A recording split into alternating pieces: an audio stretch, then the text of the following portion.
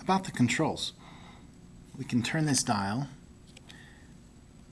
It's off right now. We can measure AC voltage, we can measure DC voltage, we can measure resistance in ohms.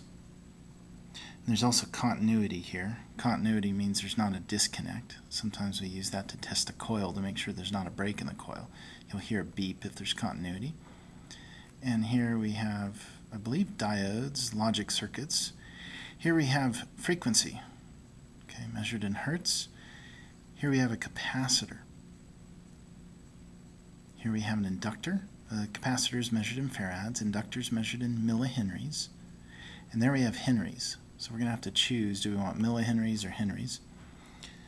These over here, like voltage and resistance, it's auto-sensing. Same with hertz.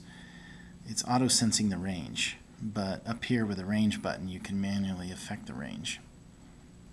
Millihenries or henries. Then over here we can measure microamps, both for DC and AC, milliamps, and up to 10 amps. In these lower division labs, we're going to focus with this meter on probably the millihenries. We're going to use farads. We're going to use ohms. Okay, we're going to measure some other things, but we'll use the computer to measure voltage and current.